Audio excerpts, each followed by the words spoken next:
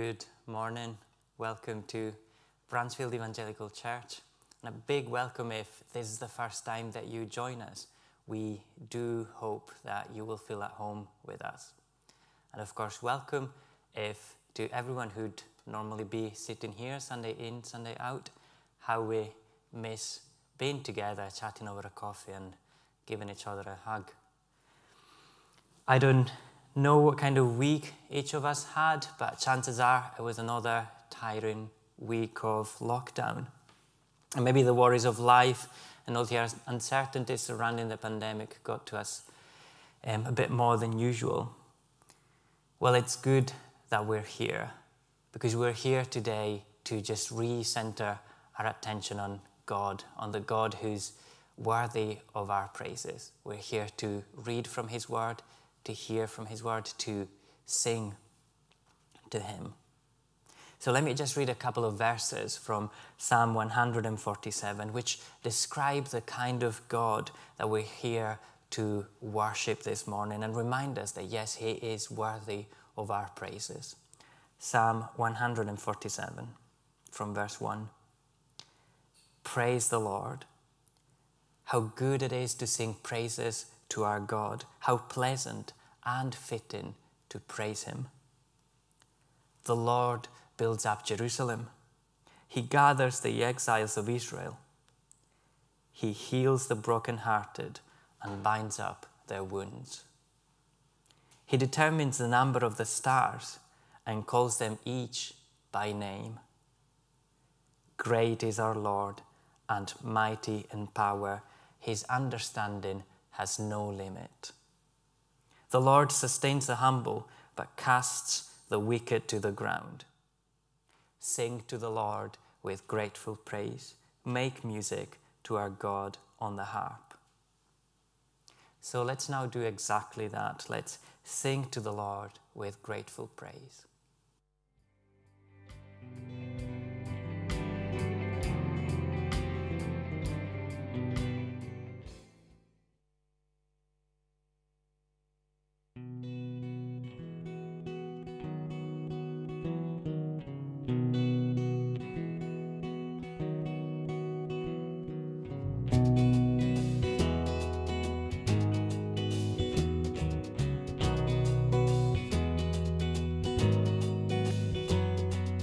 How sweet the name of Jesus sounds in a believer's ear.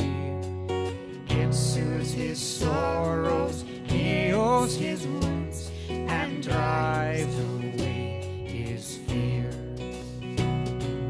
It makes the wounded spirit whole and calms a troubled breast.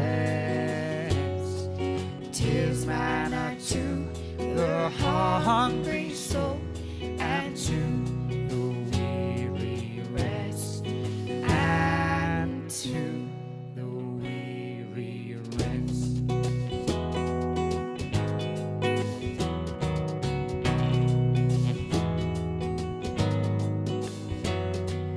Dear name the rock on which I build my shield and hiding place, my never failing treasury filled with boundless stores of grace. By Thee my prayers acceptance gain, although with sin defiled. Satan accuses me in vain, and I am owned a child, and I am owned a child.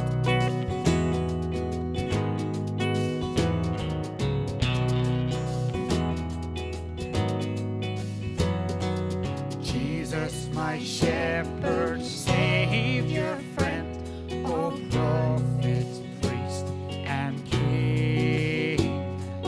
My Lord, my life, my way, my end, accept the praise I bring. Weak is the effort of my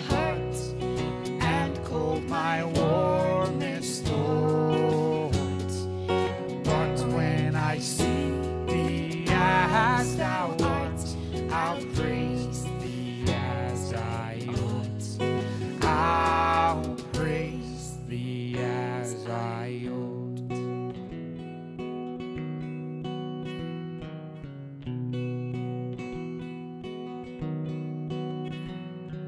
Till then I would thy love proclaim with every fleeting breath, and may the music of thy name refresh my soul in death, refresh my soul in death.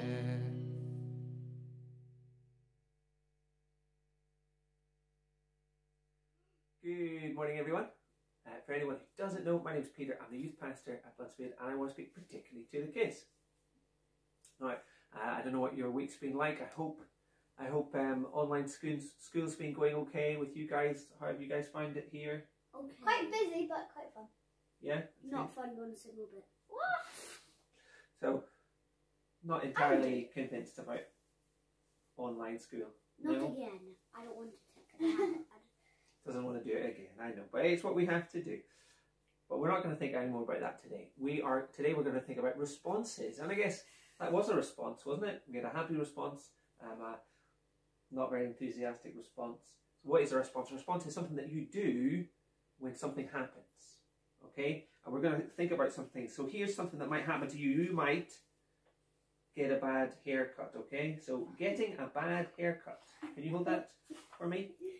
Okay, getting a bad hair. What's the response going to be? And I've got some responses here that we could choose. Okay, what about cheering? Would that be a good response? So if you've got a bad haircut, No, cheering. why would you cheer if you have a bad haircut? Would you cheer? Yes. No. Would you Yes. cheer? Okay, apparently someone would. Okay, okay. Not me. What about, so we're thinking no to cheering, no? What about putting on a plaster? No. Would that fix your bad haircut, putting on a plaster on? No. No, not a good response, not the right response. Okay, groaning. You groan about a haircut, maybe. Have a shower. That would be. Yeah. No. Don't know, might help your haircut a little bit. Okay. What about wearing a hat? Oh, yeah, that might work because then no one would see it. Okay, so if you get a bad haircut, maybe one response would be to wear a hat. Right, what else could happen to you? Oh, you could get extra homework. Extra homework. Were any of those responses good responses? Cheering. Would you cheer if you got extra homework? Would you cheer? No. Would you cheer if you got extra homework? No. What might you do? Have a shower? Yeah. I don't think that. Put a plaster on? No, have a shower. So Okay, what about this one? have a shower.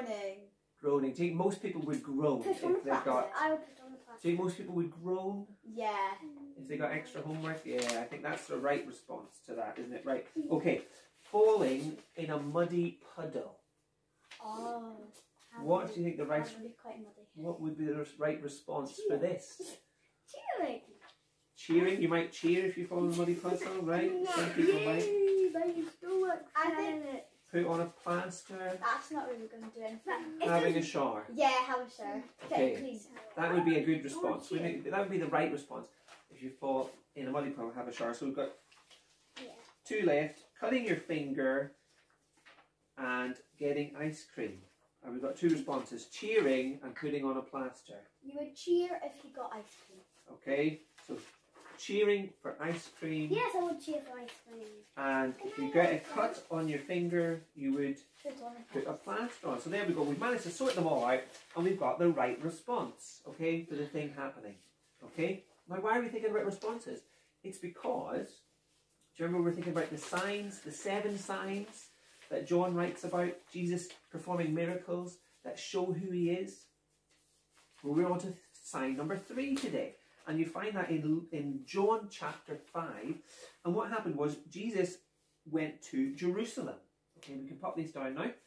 Jesus went to Jerusalem, and in Jerusalem, there was a pool. And at this particular pool, lots of people who had problems, if they were ill or paralysed or things like that, they went to this pool. And then they believed that when the water all sort of churned up, the first person into the pool would get healed. Okay, so that's why they all stayed around this pool. And Jesus went along there and he found a man, and he found out this man had been paralyzed. He couldn't walk. And he had been like this for 38 years. That's a very long time, isn't it? Okay, that's a very long time. And Jesus said to him, pick up your mat and go. Pick up your mat and go. Because Jesus was healing him. Because he couldn't walk. And now he could walk. Okay? So he did that. He was able to get up, carry his mat and go. But there was a little bit of a problem. And that problem was that it was the Sabbath, okay?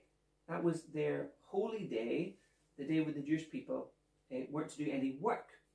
And some of the religious leaders, they saw the man carrying his mat, and they said, what are you doing carrying your mat? This is the Sabbath. Why are you carrying it? And the man said, oh, well, it's not my fault. The man who healed me, he told me to pick up my mat. And then the religious leaders, well, then they said, well, who is this person? Who is this person?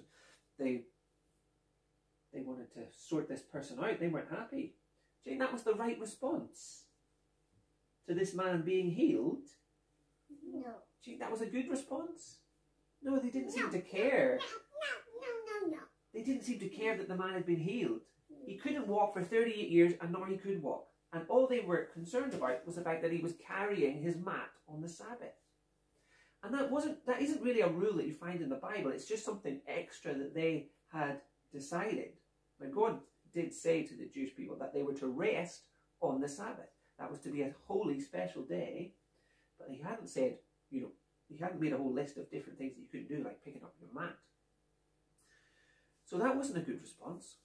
And then Jesus saw the man later, and then the man realized and found out it was Jesus. And Jesus told him to stop sinning now. Jesus wanted him to repent. But what the man did was he went to the Jewish leaders, to the religious leaders, and said, it was Jesus who told me to pick up my mat. Do you think that was the right response? No. That wasn't a good response either. And what Jesus said to the religious leaders was this. You see, they didn't want him working on the Sabbath, but Jesus said, my Father never stops working, so I keep working too. And this made the religious leaders even more angry with Jesus. Okay? And this is when they started trying to kill him. And this is what they said. They said, first Jesus was breaking the law about the Sabbath day. Now he says that God is his own Father, making himself equal with God. And that is true. Jesus is equal with God, and that's what he was saying. But their response, it wasn't good, was it? And even today, we get different responses to Jesus. Okay? Some people respond to Jesus in the right way. People, they trust in Jesus and they repent and they want to go his way, not their own way. Okay? And other people, they don't respond in the right way to Jesus. They just don't think, no, I'm not interested in Jesus. No. And then go their own way. Yeah, they just want to go their own way. So, this is what we're thinking about today. We're thinking about the right response to Jesus. So let's just pray and ask that we would all have the right response to Jesus. Okay, you ready? P-R-A-Y. Dear God, we thank you for today. And I pray that you would help each one of us to have the right response to Jesus. Help us to trust and obey him. We pray this in Jesus' name. Amen. Thank you, Peter. The passage that Alistair will unpack for us later in the service in Ephesians 4 is all about God's gifts to his children for the upbuilding of the church. So we thought it would make sense today to talk about one of the ways that we can build each other up in fellowship as we study the Word together, which is meeting one-to-one with other brothers and sisters. And Christy and Ruth have kindly agreed to share their experience of one-to-ones with us. So let's watch a video of them sharing their experience now. So one of the great things about being a Christian is that we're always learning. And sometimes when you actually sit down with another Christian and just reflect on what's happening in your life, you'll be surprised at how much the Holy Spirit has been doing and what He's been teaching both of you. So over the past years, I've really benefited from meeting up with other people from church. I've met up with Ruth, and I've also been reading Genesis with Addie. And I've really loved just becoming friends, but also, as I said, reflect upon your Christian journey. I think it's really helped me to connect my everyday life with my relationship with God when it comes to work, family, friendships, and big and small challenges. You know, sometimes we have an easy week and other times we have big decisions to make. But when you have a person you trust and you can open up to, when you do face challenges, you have somebody you can pray with and bring things into perspective and just feel a lot more equipped to go out into the world and face life. It also helps me to feel like I'm part of the church as I go about my everyday life. So I would really encourage you, no matter what age you are or what stage you are, or whether you're shy or extroverted, to meet up with somebody else from church and just ask them if they want to read the Bible, and you can make it your own. You can, as I said, make it more like a Bible study or just meet up for coffee. But like Graham was saying last week, we are a church family and we don't need to face life's challenges alone. And lastly, it helps me to be excited about being a Christian, and even when difficult things happen, it's an opportunity to submit to God or learn something, and also take part in other people's lives and both be able to comfort them but also celebrate when good things happen. So, as I said, go for it. Hello, my name is Ruth and I'm a member of Bruntsfield Evangelical Church. I'm part of a growing number of people in the church who takes part in one-to-one Bible studies. Paul told Titus that truth leads to godliness. And as believers in the Lord Jesus Christ, we know that the truth can only be found in the Word of God.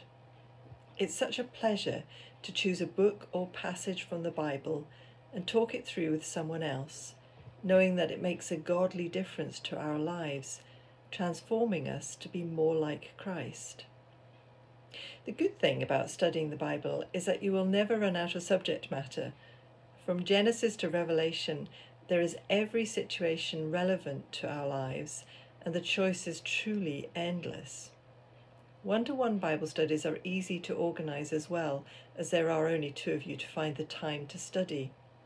However, it is a discipline to prioritise time, as well as not be afraid of choosing difficult subjects or books of the Bible.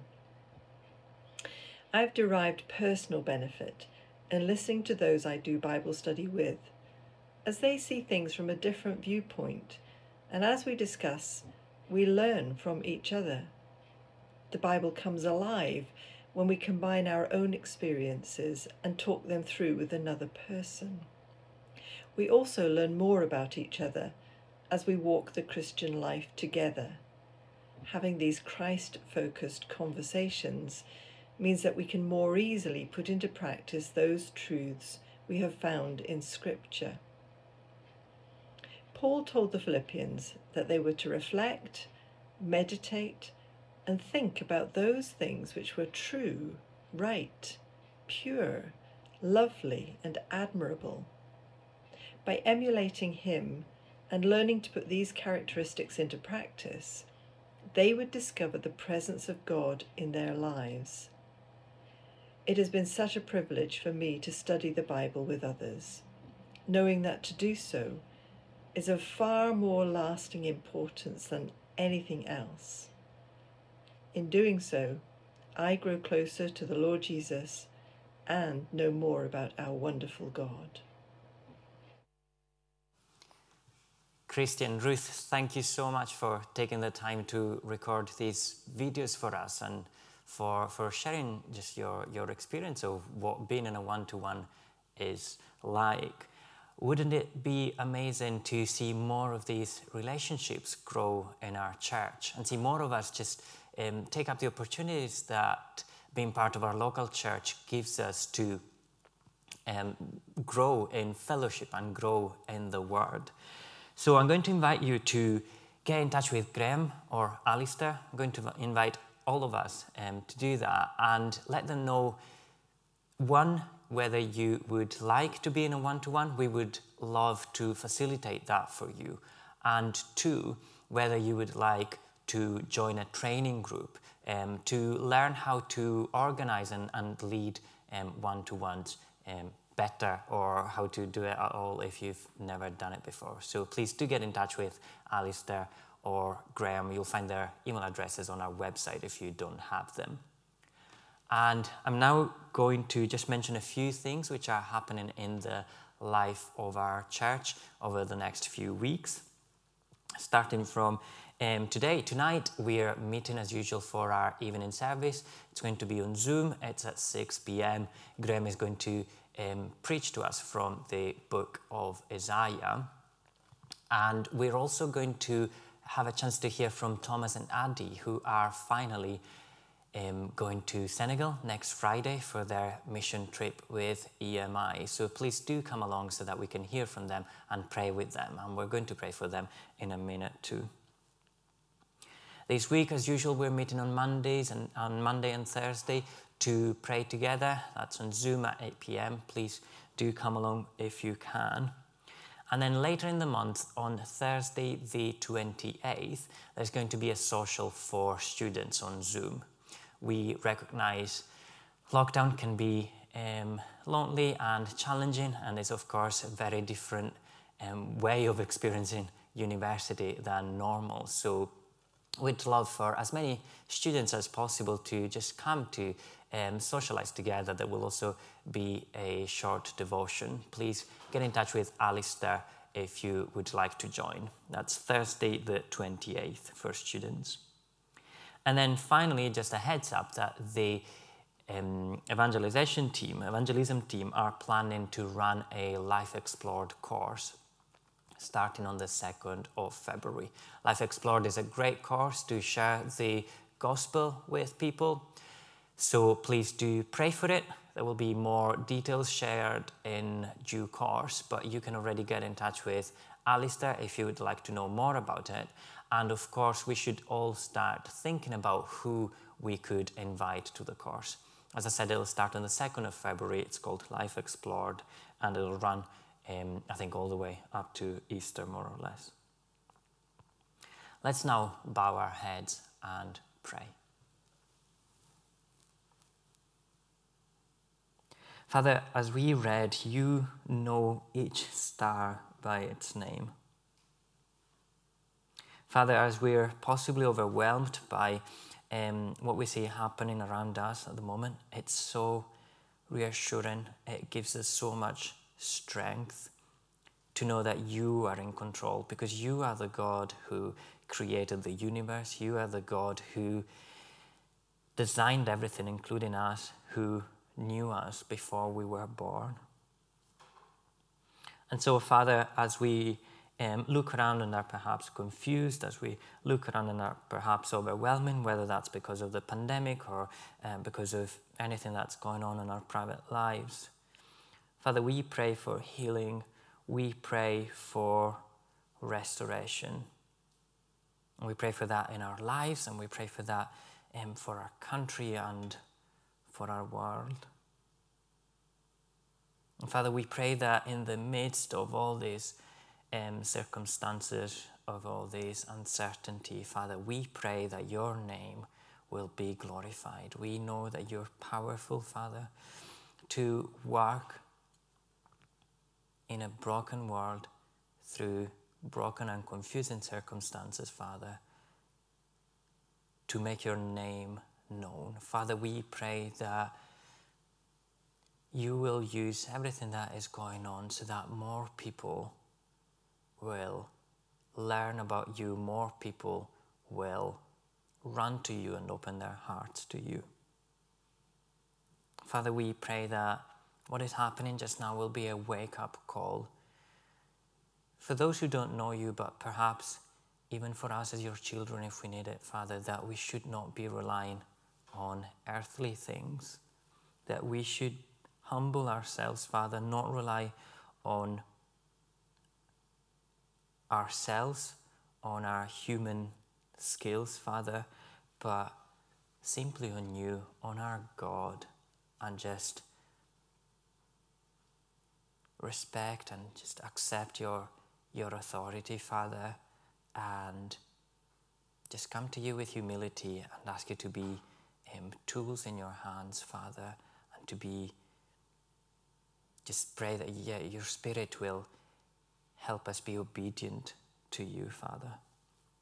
Father, we confess that too often we don't do it, and that we are too arrogant, we think we're self-sufficient. So Father, may your Spirit work in our lives, change us, and make us more similar to Jesus, Father, who showed us how it is that we should live, Father, to glorify you. Father, we really ask you that you'll help us put you at the center, Father. As children of yours, we want to be of example to those around us who do not know you, Father, so that they can see that there is a different way of living, Father, which revolves around you and not us. Father, we know that many people within our congregation are unwell. There are many that we won't know about, or we won't know the details. But Father, you do. So we pray for everyone who's struggling with health, physical or mental, with family issues, with financial problems, Father. You know them.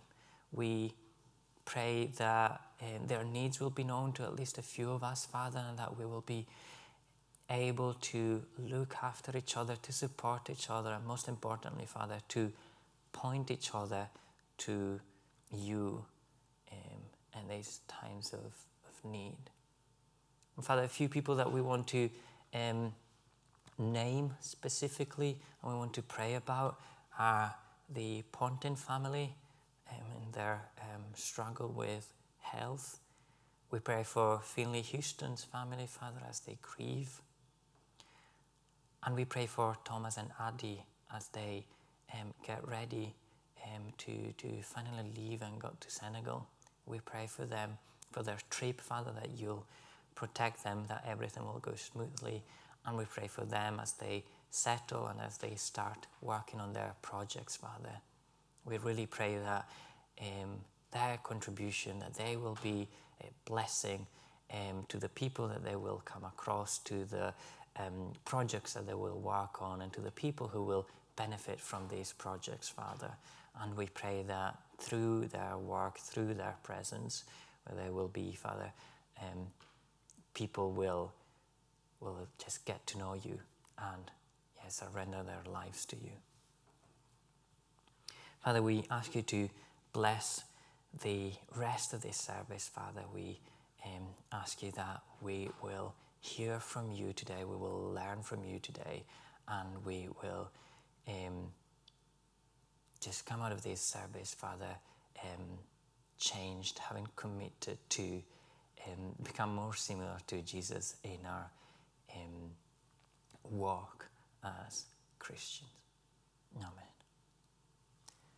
We're now going to sing another song before David and Michelle bring us our readings today, and then Alistair will bring us the sermon.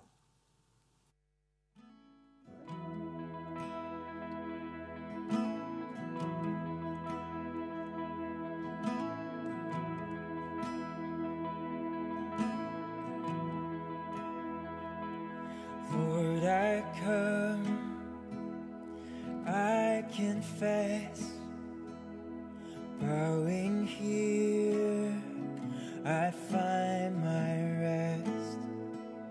And without you, I fall apart. You're the one that guides my heart.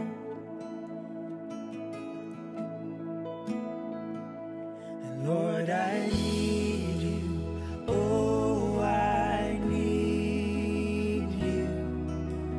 Every hour I need you. My one defense, my righteousness. Oh God, how I need you.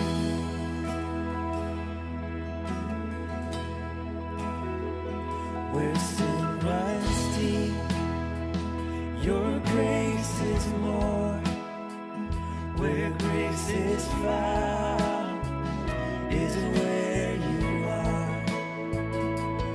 Where you are, Lord, I am free. Holiness is Christ in me. Lord, I need you. Oh, I need you. Every hour I need you. My one defense, my righteousness. Oh God, how I need you.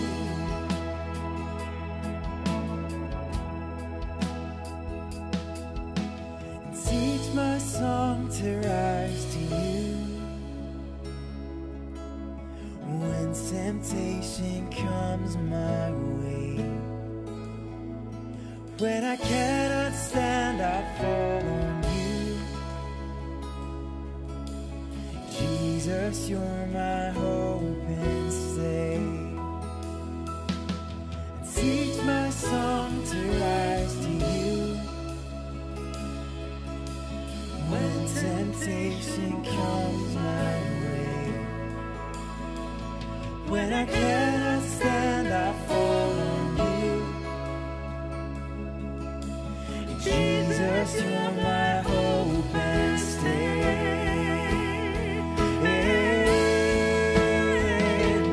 Lord, I need you. Oh, I need you.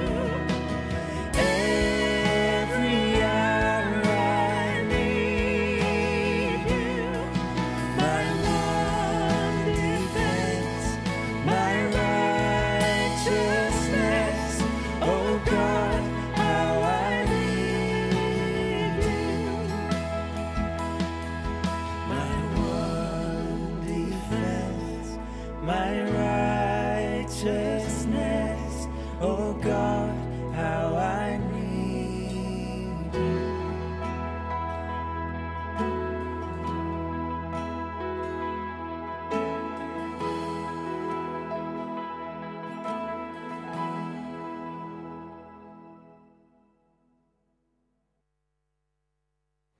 Hi, we're Michelle and David, and our reading today is from Ephesians 4:7-16. But to each one of us, grace has been given as Christ apportioned it. This is why it says, when he ascended on high, he took many captives and gave gifts to his people. What does he ascended mean, except that he also descended to the lower, earthly regions? He who descended is the very one who ascended higher than all the heavens, in order to fill the whole universe. So Christ himself gave the apostles, the prophets, the evangelists, the pastors, and teachers, to equip his people for works of service, so that the body of Christ may be built up, until we all reach unity in the faith and in the knowledge of the Son of God, and become mature, attaining to the whole measure of the fullness of Christ.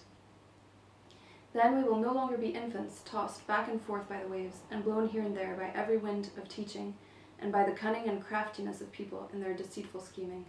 Instead, speaking the truth in love, we will grow to become, in every respect, the mature body of him who is the head, that is, Christ. From him, the whole body, joined and held together by every supporting ligament, grows and builds itself up in love as each part does its work. And now I'm just going to pray for Alistair before he comes to speak. Dear Lord, we pray for Alistair as he comes to bring us your word. And we thank you for the time and effort that he's put into preparing this sermon. And we pray that he would help us to understand this passage more. We pray, Lord, that we would still our hearts as we listen to this sermon. May we tune out any distractions that are around us and focus in on what you're teaching us. And we ask this in your name. Amen. Amen. Well, thank you, David and Michelle, and for everyone else who's been involved in the service. My name is Alistair. I'm the assistant pastor here at Bruntsfield, and it is my absolute joy to open up this passage of Ephesians 4 to us. But I want you to think back as we begin. Maybe one of the things that you probably remember growing up as a child is that proud day when you and your siblings were all lined up ready to have your height marked on the doorpost. Normally it was in the kitchen or in the cupboard door frame. Now I'm from a family of 3 boys, so we can get quite competitive at times. And I remember puffing out my chest, standing as tall as I possibly could, just to see how much I'd grown over the last few months. So you'd stand with your back to the post, and in my case, my mum would put the pencil on top of my head, ready to make the mark. And before she'd even made the line, the question would inevitably come, have I grown? When we're younger, we do everything we can to grow. We are fascinated with being older, with being taller, with being big. How does that happen? Well, if we eat enough good food, if we get enough good exercise, and if we believe what our parents tell us, if we don't eat too many sweets. Children want to grow, and that growth is a good thing. Now carry that same thought across to the local church. How do we as a church grow? I don't mean numerically, because numbers are no indication of how we're actually doing as a church. I mean spiritually. How does the church grow? Well, the message that we hear ringing through the passage that was read to us just a moment ago is that we, the church, are gifted to grow. We have received gifts from Christ that we need to help us grow in unity and in maturity so that we can become the church that Jesus Christ has called us to be. The spiritual growth of the local church does not come about by following the newest trends or by listening to a particular leader. The church grows as every single member uses their God-given gifts to serve the church, which is built on the Bible, the very words of God. Now, the main focus of this passage this morning is not us as individuals, but instead it is about the local church, and we are gifted to grow. Now, to help us see that this morning, we will ask 2 questions of the text. And the first question is, what were we given to grow? In verses 7 to 11. What were we given to grow? Read verse 7 with me. But to each one of us grace has been given as Christ apportioned it. Now, grace is a word that we throw around a lot in Christian circles. You've probably heard it to explain God's goodness and kindness to his people. Ian Hamilton, a minister and theologian, says this about grace. Grace is God's undeserving kindness to judgment-deserving sinners. Now, where we hear the word grace, Christians stand up and we scream, yes, amen. We have been given grace by God. And we usually think about grace in terms of our salvation, that wonderful, miraculous wonder of forgiveness that has been given to us through Jesus and his death on the cross. But that's not what Paul is actually getting at here in Ephesians. Looking at the context of the whole book, and the way Paul uses the word elsewhere in Ephesians, the grace that he is speaking of is and must be gifts given to us by God. But Jesus isn't like Santa, who takes in a wish list once a year and dishes out good gifts to those who happen to make it onto the nice list and gives coal to those naughty children. No, God in his immeasurable grace calls sinners like you and me to become Christians. But that grace doesn't stop there, because as verse 7 says, God continues to equip his people. By his grace, he gives us gifts. Now, maybe you're sitting there thinking, well, this doesn't really apply to me because I have no gifts. We can often think that gifting must equal platform and recognition. We equate the gifts with the upfront stuff that we see going on in church, or the miraculous gifts that we read elsewhere in the New Testament. And those are part of it. But thinking that you're not gifted just because you're not preaching, or you're not leading a ministry, thinking that you're not gifted because you're not doing what someone else is doing, is wrong. Look at what the Bible says in verse 7, to each one of us. Friends, each and every one of you listening in this morning is gifted by Christ to build up the church. No exceptions. And to back this up, Paul quotes from Psalm 68 and relates it specifically to Jesus' work and tells us how Jesus is able to give gifts to his people. Paul uses this psalm to describe the ascension of Jesus that we read about in the book of Acts, and how because of his reigning victory over our enemies, he is now seated at the right hand of God the Father. And by grace, he gives us gifts.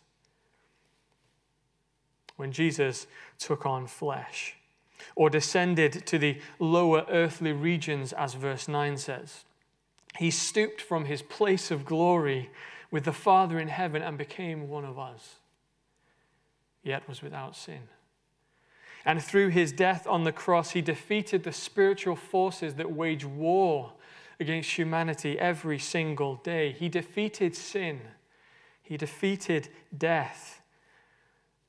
And after his ascension, when he returned to the Father, he sat at his right hand and is now reigning in absolute control over all things, as verse 10 says. Friends, this is the Savior that we serve. And as if that wasn't glorious enough, he has given each of us gifts. But he has also given gifted particular leaders to the body of Christ. And that is what we see in verse 11. Christ has gifted the apostles, the prophets, the evangelists, and the pastors and teachers to the church. Now, the pastors and teachers, those are one office, and are what we currently understand to be pastors and elders. But why does Paul mention these four leaders? Well, if you think of the global church as a building, it will help us understand. You see, the apostles and the prophets are the foundation of the church. That's what Paul says in Ephesians chapter 2, verses 19 to 20. Read with me. Consequently, you are no longer foreigners and strangers, but fellow citizens with God's people and also members of his household, built on the foundation of the apostles and prophets, with Christ Jesus himself as the chief cornerstone. The apostles here in this passage are the 12 apostles and Paul himself. They are the ones who knew Jesus, who saw him, and who were called to be sent ones. That's what apostle means. They are the foundations of the church, which is ultimately built on Jesus Christ. The prophets were those who spoke the word of God to the people of God. And again, remembering the context of Ephesians 2:20, the prophets were the original New Testament prophets who taught the church. So if they are the foundation of this house, the body of Christ, the next leaders are the frame put in place to help the building grow. The evangelists are those who took the gospel to the people who don't know Jesus. And there are those who continue this work on a daily basis in their friends and family circles, on street corners and in marketplaces all over the world. And there are those who are especially gifted in this phenomenal work. But if you think that this is a get out of evangelism free card, you are wrong. That's not the case. This does not mean that the rest of us can sit back and leave the work of the Great Commission to a select few of evangelists. Every single Christian, according to Matthew 28, is called to share the gospel. And then we have the pastors, those whose job it is to care for the Lord's people and to teach them. Do you notice one thing that connects all of these offices? Well, it's the Word of God. The apostles and the prophets built the church on the word that they had received from Jesus. The evangelists share the good news of Jesus as we find it in the Bible. And the role of any pastor, any elder, is primarily to be a teacher of God's word. Now, this is really important because if we misunderstand this, if we move away from the Bible, then friends, we are done for. Because we're not built on the cornerstone that is Jesus Christ and the foundations of solid teaching.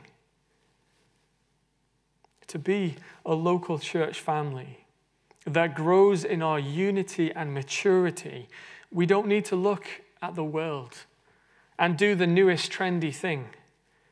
We don't need growth strategies, and we shouldn't be trying to become more like the world to seem more normal. If we want to be a church that grows in unity and in maturity, then we need to get our heads in our Bibles. We need to know the Word. We need to live in the Word and use the gifts that Christ has given us to be taught by the leaders that God has given us and to live for Jesus. By grace, Christ has given each and every single one of us gifts.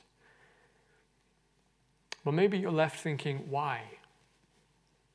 Why did Jesus do that? What's the point of him giving me a gift?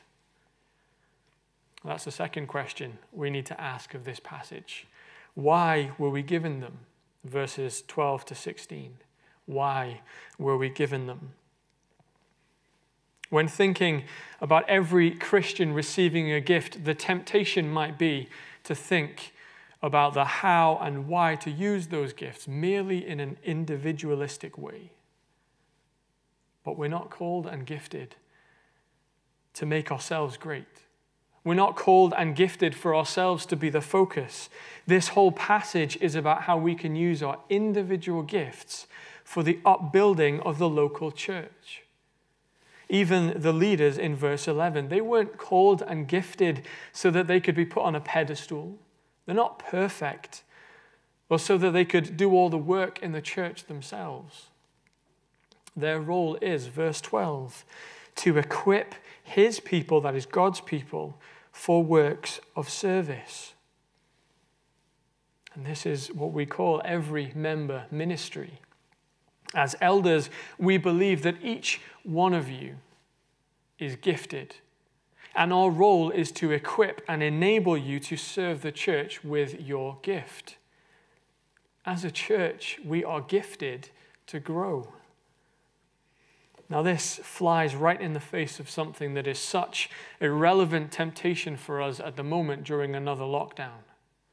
It is so easy to roll out of bed on a Sunday morning, turn on YouTube, and then not think about church until the next Sunday comes around. Consumer Christianity is always a temptation, but maybe it's even more of a danger now than it was before. As Christians, we weren't called to sit and twiddle our thumbs. We were called by God to glorify him and to serve him. And that means that every one of us should be using our gifts in the church. That every one of us should be sharing the gospel and reaching the lost. And we get this repeated again in verse 16. The church grows and builds itself up in love as each part does its work. Friends, if you're not serving in the church at the moment, why not? Or if you're unsure which area you're gifted in, well, come and speak to myself or any one of the other elders. Our role is to equip you to serve so that we as a church can be built up to maturity and unity. The way we serve can look different for each one of us, and age is no limit. We are not a young people's church. Are you older and have been a Christian for a long time? Don't sit back, but why not use that experience and get in a one-to-one with a younger person? As you grow and study the Bible together, as you share life with one another, you will both be blessed. Are you a young person and you've got a busy work schedule? You've got a busy family life. Maybe you've got a busy social calendar. Well, the Bible gives nobody an excuse not to serve their local church. We are all to serve by using our gifts out of love to build up the church. Maybe you're able to serve in welcoming people to church, in inviting people to the Life Explored course coming up so that they too can hear about Jesus, in sharing the gospel with people every single day, or by encouraging people and calling them up during lockdown to see how they're doing and how you can pray for them. This is all of our job as Christians who are gathered together as one family in Bruntsfield Evangelical Church. Every single one of us should engage in ministry because each of us have been gifted to grow. And Paul gives us 3 reasons for this every member ministry in the local church in verses 12 and 13. Firstly, so that we would all reach unity in faith and full knowledge of God's Son. Secondly, maturity. And finally, so that we may attain to the fullness of Christ. Now again, remember the focus of this passage is congregational, not individualistic. So our maturity and unity as a church is measured by how our relationship as a congregation is with Jesus. If we grow in our maturity and our unity, then we will become more like Christ. We will attain to the full measure of Christ, which is the goal. Now, what does that look like? Well, verse 14, read with me. Then we will no longer be infants, tossed back and forth by the waves and blown here and there by every wind of teaching and by the cunning and craftiness of people in their deceitful schemes. A church that is equipped to serve through the teaching of God's word will not be infants, but mature. A church that grows in maturity and in unity will not be tossed to and fro by every wind of teaching. A church that grows in maturity and unity will be discerning about what they listen to and who they follow. So flip that around. What does a church look like that is not based on the Bible and that doesn't focus on growing in maturity and unity? Well, they're like a rubber dinghy in the middle of a rainstorm caught at sea. Imagine a blow-up lilo that you use at the seaside. They are fun to relax on and lie in the water for a while, but they are not built to keep you afloat in the middle of a storm. A Christian, a church that is not rooted in their theology, a church that doesn't strive for maturity and unity is like a lilo being tossed to and fro in a vicious storm. And notice the warning there, blown here and there by every wind of teaching and by the cunning and craftiness of people in their deceitful scheming. This is why it is so important to be careful who we listen to. If we listen to just anyone speaking about the Bible and take their word for it, we are not being mature. If we're sick, we wouldn't go to just anyone for a diagnosis or a course of treatment. We would want to make sure that we're going to a doctor, someone who knows their stuff, who's been to medical school, someone who has good knowledge of our symptoms. And if we do that with our physical health, we pay close attention to the advice we're listening to the people we're speaking to. Why would we not do it with our spiritual health? Because our spiritual health lasts for eternity. Friends, there are countless false doctrines and false teachers all over the world who would seek to distract you from the truth and draw our attention away from Christ. It's tempting because we all want to think that everything will be fine. We want to think that we will have our best life now, that our prosperity is the focus of life. But Paul says that such departures are, verse 14, deceitful schemes. Think back to the context of Ephesus. This city filled with pagan worship and idols. Paul is calling this church to be discerning, to know what they believe and why they believe it, so that they can stand up against the onslaught of attacks that will come their way. And our context today isn't much different, really. We're surrounded by different religions, different ideas, and even different theological schools of thought and false gospels. The call is the same. Be discerning. Do not be caught off guard and be tossed to and fro by every new teaching that comes your way.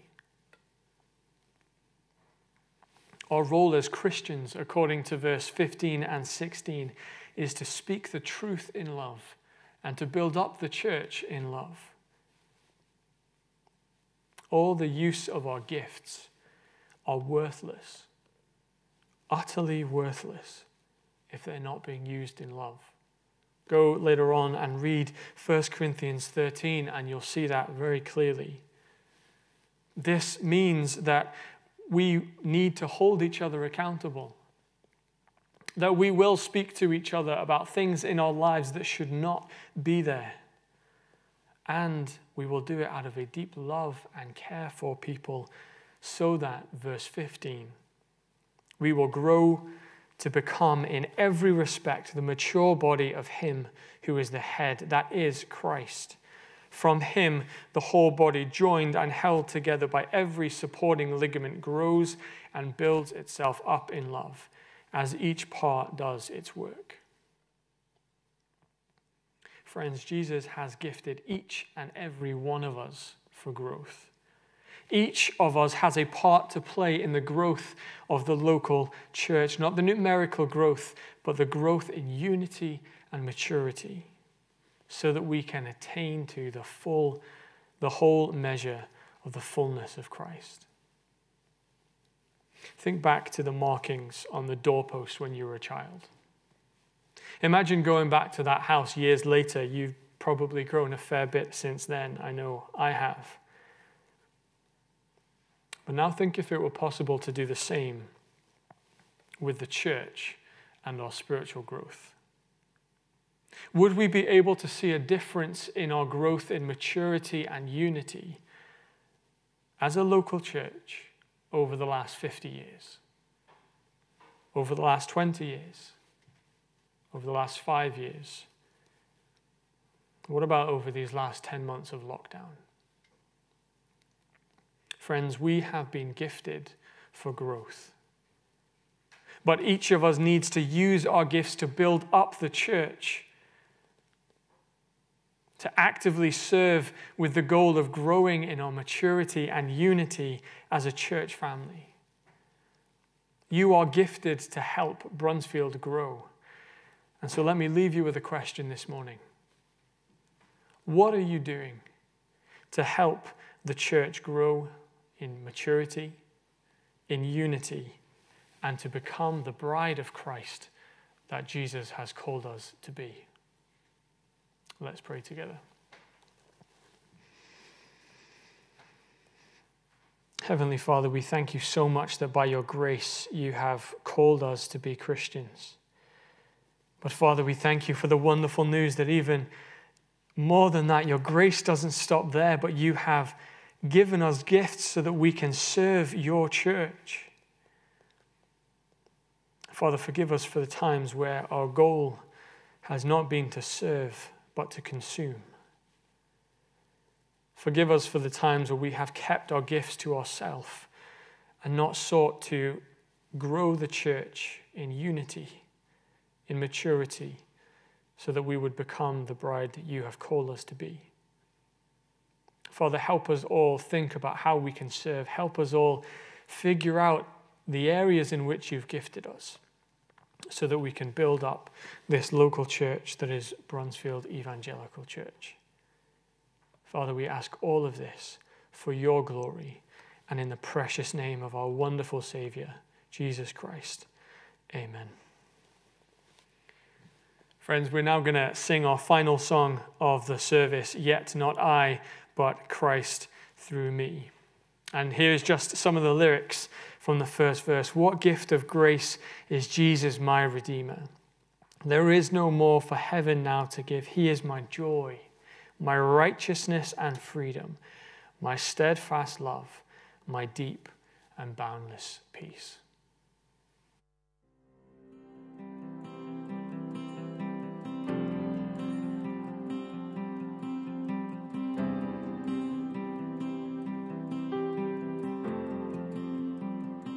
What gift of grace is Jesus my Redeemer?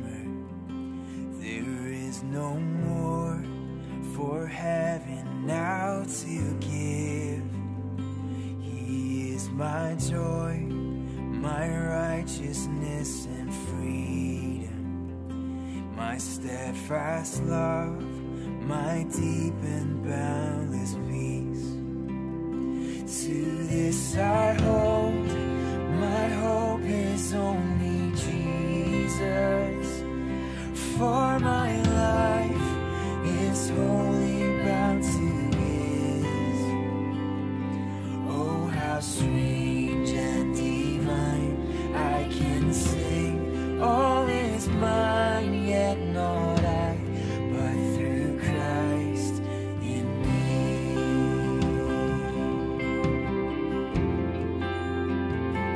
The night is dark, but I am not forsaken, for by my side the Savior, He will stay. I labor on in weakness and rejoicing, for in my need His power is displayed. To this I hold, my shepherd will defend me. Through the deepest valley He will lead. Oh, the night has been won, and I shall overcome, yet not I, but through Christ in me.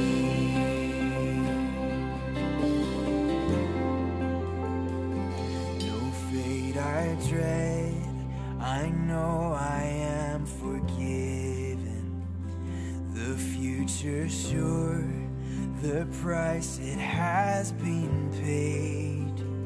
For Jesus bled and suffered for my pardon, and He was raised to overthrow the grave. To this I hold, my sin has been defeated. Jesus now and ever is my plea.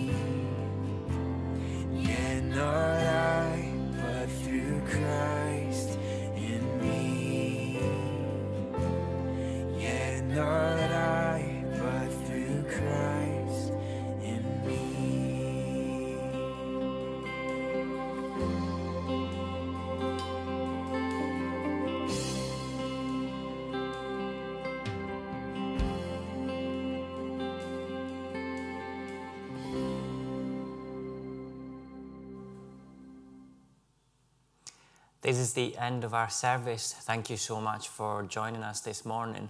And as ever, if you would like to discuss anything that's been said this morning or anything else at all, please do not hesitate to just reach out to us via our website or just get in touch if you have our phone numbers. Just 2 more verses from Psalm 147 before we go.